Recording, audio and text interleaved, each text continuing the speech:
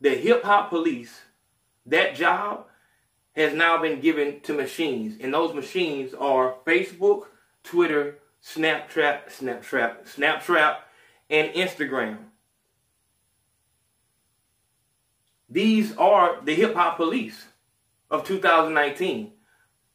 They collect all the evidence, do all the surveillance, and damn near make arrests. They even prosecute their own cases.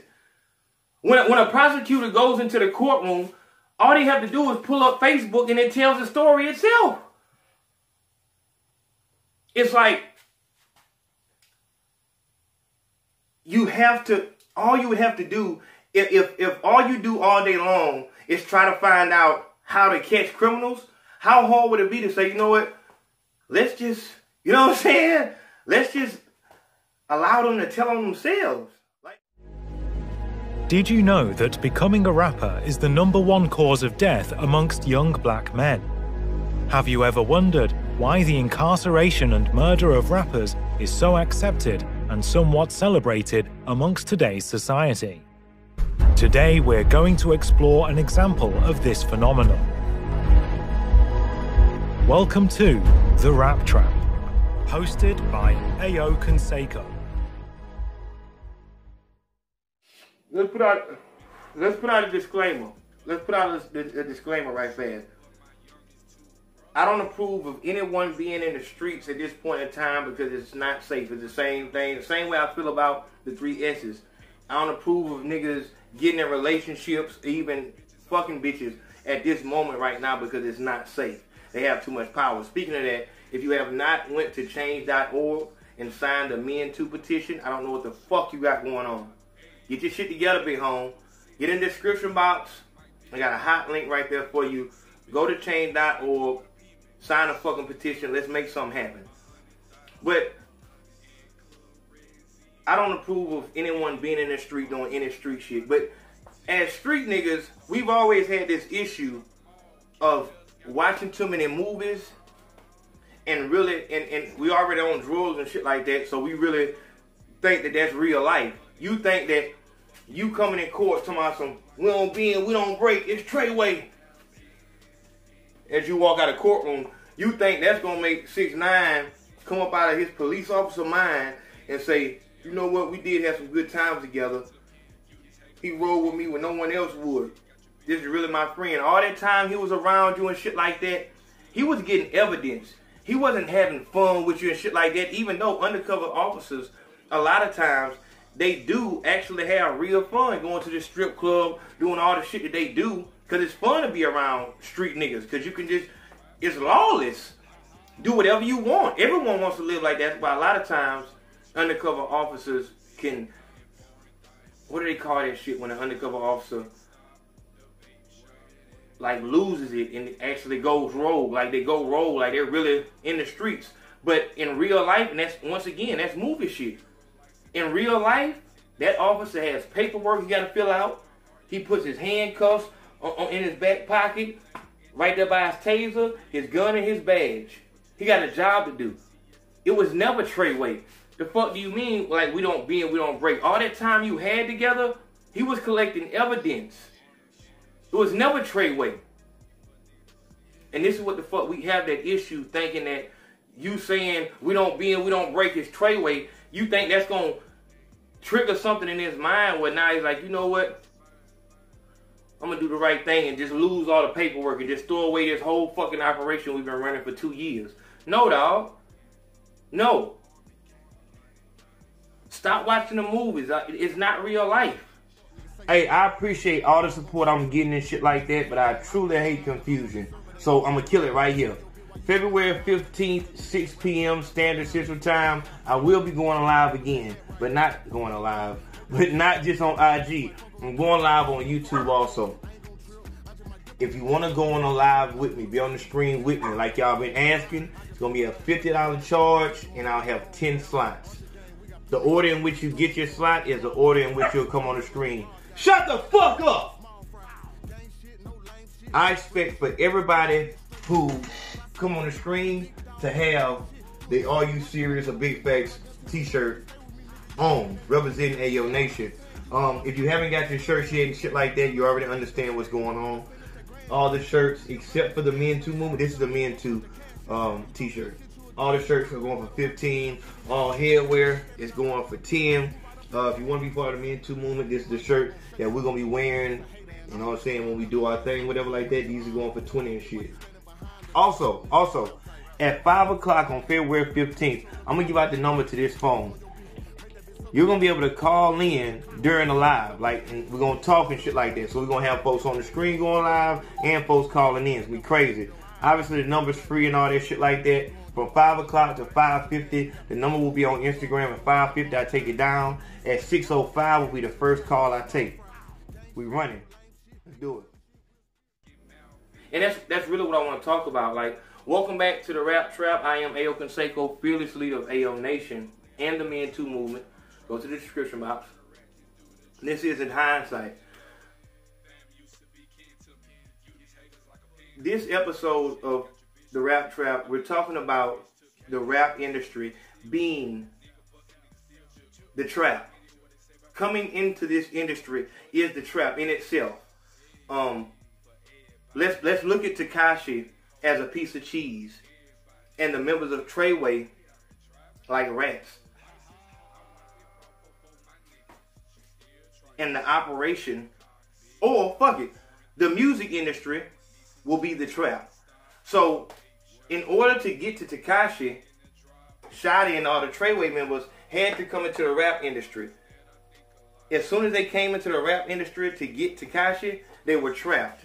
They would have to do certain shit, be certain places, even if it was entrapment. Even if the charge that put all these niggas under was entrapment because Tekashi paid the motherfuckers to do some shit. Even if that was the fucking case. We know that the government plays fucking dirty. We know it. They play dirty.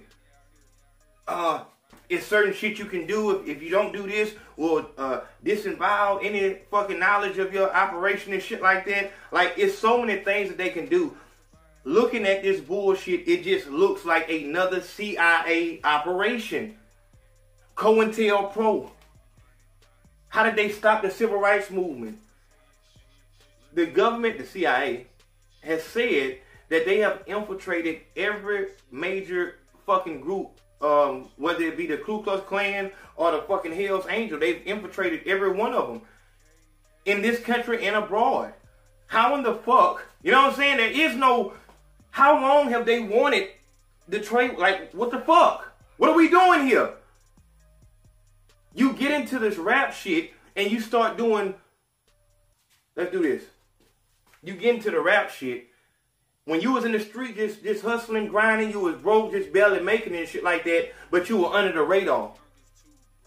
Their way of putting you in the fucking spotlight and getting that evidence that they want to get you the fuck off the street is to put you in a place where you can't hide this shit. If you hide it, you're not gonna pop. The trap is already set. Right now what they have is trucks. They're trying out trucks and cars, but mainly trucks because it's a job. Warehouse jobs that no longer need humans to whatever the fuck they gotta do. You don't need an actual driver to drive this truck. It drives itself.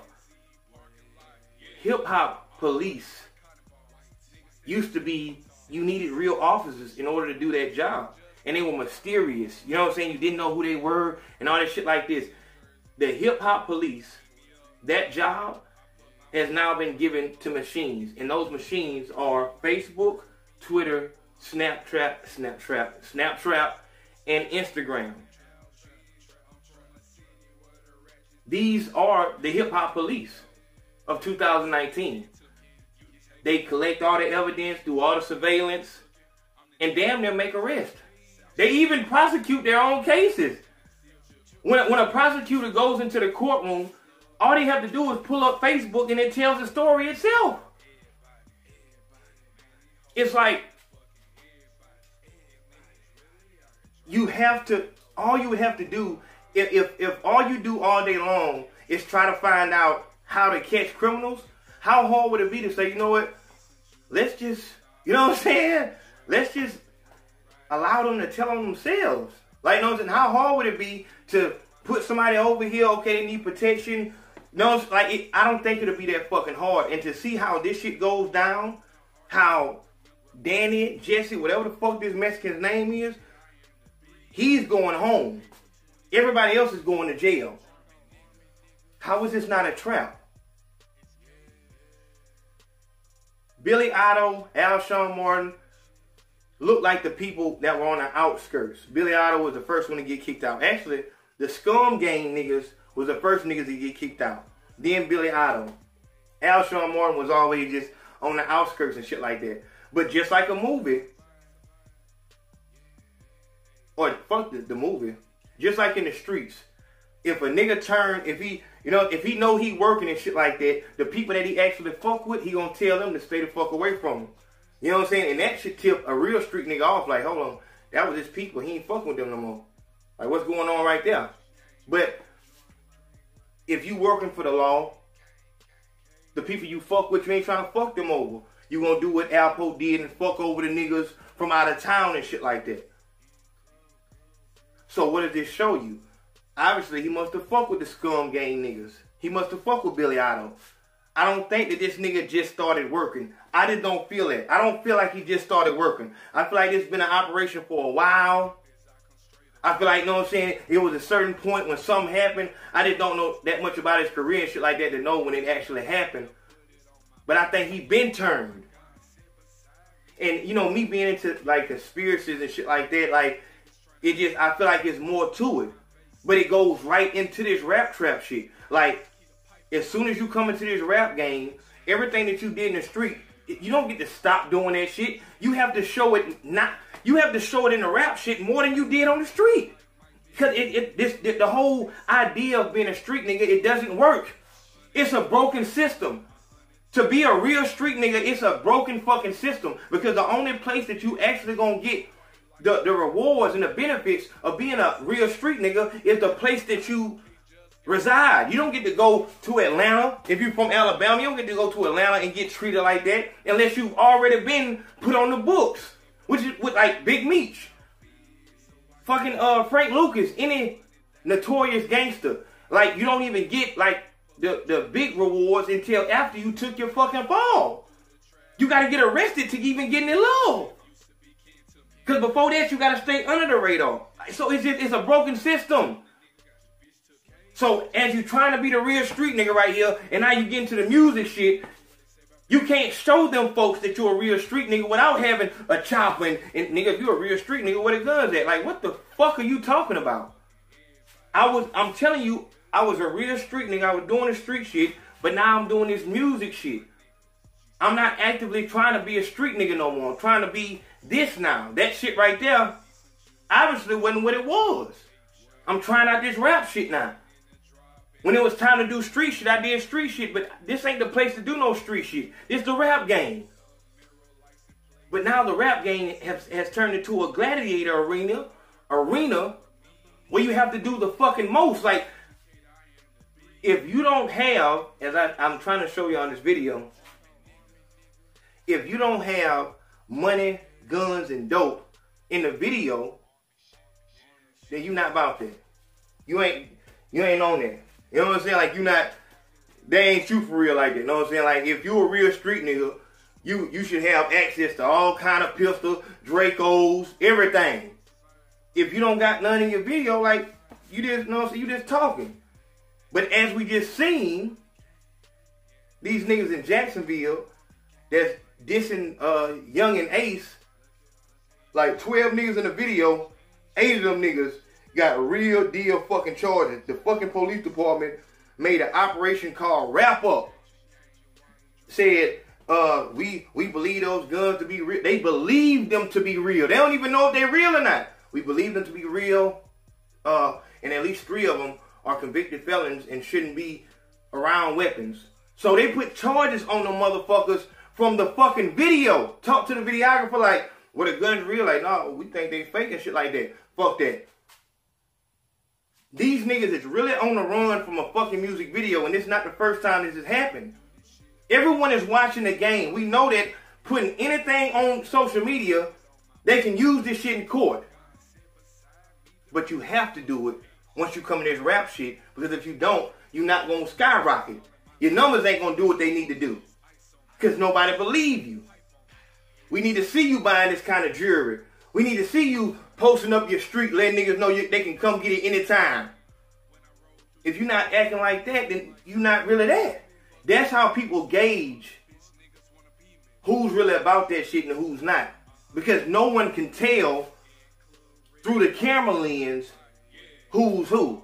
You need to make sure. So a nigga got to kill a nigga on camera. And we just have this right now, because we're in a talentless age, people are settling for infamy over fame.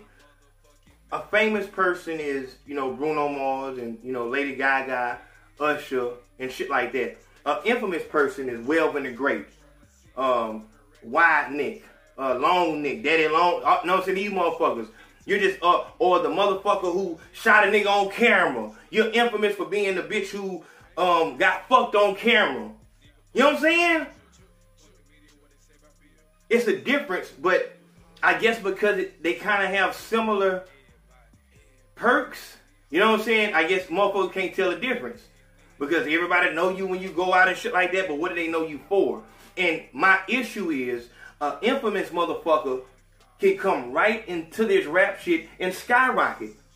This little bitch, Danielle Bergoli, the Catch Me Outside girl, what fucking talent did she have? She was infamous for being a trailer trash bitch on the Morris Show. We welcome her with open arms, because that's what we relate with. Not we, but you nothing ass hoes relate with that shit. Oh yeah, so we accept them, and they win. My issue is, here's my issue. The only niggas that are truly asked to live up to the standard of being real street niggas and real gangsters and really holding them things and really having that money and really selling that dope is the African Americans. The Mexicans, Asian, Pacific Islanders, all them other motherfuckers, they can just say whatever the fuck they want to say. And they just go straight to the top. No kind of, nothing needed. No standard, no nothing. It's all love. But for a nigga, oh man, we got to really do that shit. If you ain't got no murder, attempted murder, assault, battery,